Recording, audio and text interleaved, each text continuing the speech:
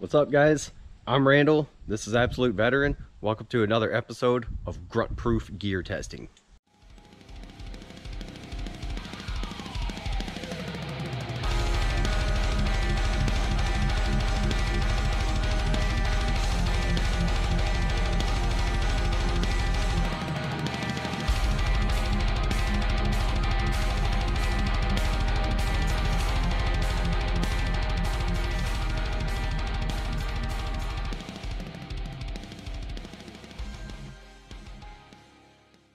Today we're talking about the U.S. Army Bivy from the Modular Sleep System.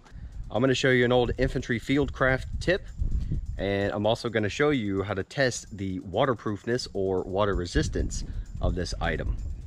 Many of you already know about the Modular Sleep System, especially the Bivy. It's one of the best time-tested pieces of gear. The Bivy alone is an asset to your camping gear in basically all scenarios. So today I'm going to show you a trick with it that you probably haven't seen. This is an old fieldcraft trick I learned in the infantry. This is the military wet weather bag. Some people call it an NBC bag, some people just call it a waterproof bag, whatever. There's a lot of uses for this. The standard Army use is to put this inside your Alice ruck and put all your gear inside of it, close it up. You can just roll it up, twist it a whole bunch. You can use the actual ties to tie it, and that waterproofs all the gear that's inside your ruck. And hopefully you've put everything you don't want ruined inside there, especially your clothes that you need on a field op. So if you have water crossing, or if it's just pissing down on you nonstop, all your clean and dry clothes stay that way. There are a few drawbacks to this. Number one, it's pretty heavy. Number two, it smells like total ass. You leave your stuff in there just for a few minutes, it's gonna smell like nasty chemical rubber. Even just messing with it, I noticed my hands would always stink. So if you're in the field, stinking is not an issue. You're gonna smell either way, especially in the grunt world. But what if I told you there was another way to use this same system with another piece of gear that you're probably already carrying? So your Bivy. As I've mentioned before, most grunts, no matter what the temperatures are, they're still going to carry this. A lot of guys use it as their sleeping bag in the summer, just in case it starts to rain on them at night. A lot of soldiers would not bring the entire MSS to sleep in the winter, but they would bring the Bivy, which is pretty good at keeping you warm, and then they would just put all their ECW CS clothing on under it. Because you have to carry that cold weather clothing anyway, you're probably carrying this anyway, so why double up on layers when your ruck is already going to be heavy enough? And I was one of those soldiers. I always carried the Bivy, no matter what season it was, no matter what we were doing, I had this with me because you don't always have 5-star living conditions. As a grunt, you could go out to a range to shoot for that day and think you're coming back to sleep at night in your nice barracks or whatever tent they have you in, and then you get stuck out at the range for some reason. It starts raining, you're sleeping outside. If you don't have at least this or a poncho to put over you, you're done. So here's what you do. We would take our Bivy, zip it up just a little bit, you throw your Bivy down in your ruck, you put all the clothing you want to keep dry in your ruck inside the Bivy, you get rid of some excess material. Depending on how full it is, you'll have to zip it up a little more. So let's say the Alice ruck is totally full, we got about that much, and then you can just twist your Bivy. Go ahead and tuck the excess down into your ruck. Now you have a waterproof or water resistant bag in your ruck without having to bring that stupid rubber Seaburn bag.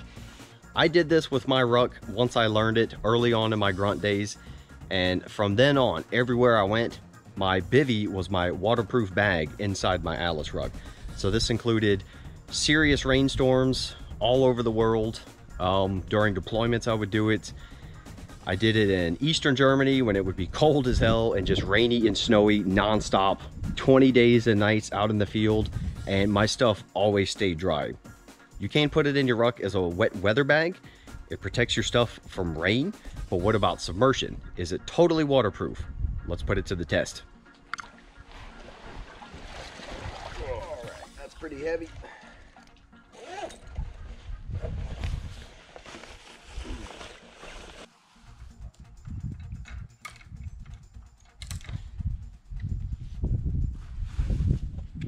Test is ready to go. We've got about 10 liters in this bag. That equates to about 10 kilograms. Calculate that down to about 22 pounds. So we're gonna give it some time to stop dripping from the exterior. As with all the waterproof tests, we're gonna set a timer for an hour, let this thing hang under pressure, and see what we're looking at. Seeing as how the Bivy is not claimed as a waterproof bag or 100% waterproof, this is kind of an unfair test, but we're gonna do it anyway. Let's make our way out to our expensive high-speed lab.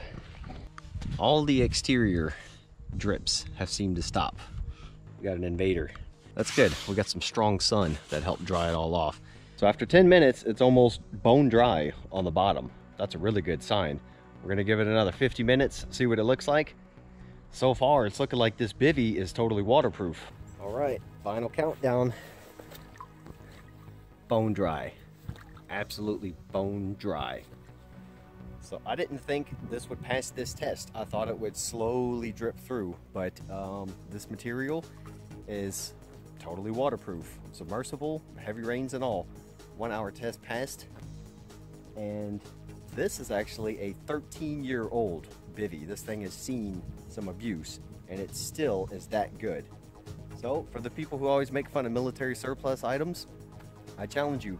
Find a civilian Bivy that doesn't cost an arm and a leg, that'll last this long through tons of grunt abuse, and still pass a test like this. I dare you. For more videos like this, make sure you like, subscribe, and follow. We have a ton of items to test, and I'm going to show you some really cool gear. I'm going to put it through the grunt-proof testing. Until then, I'll see you guys outdoors. Take care of yourselves. Ciao.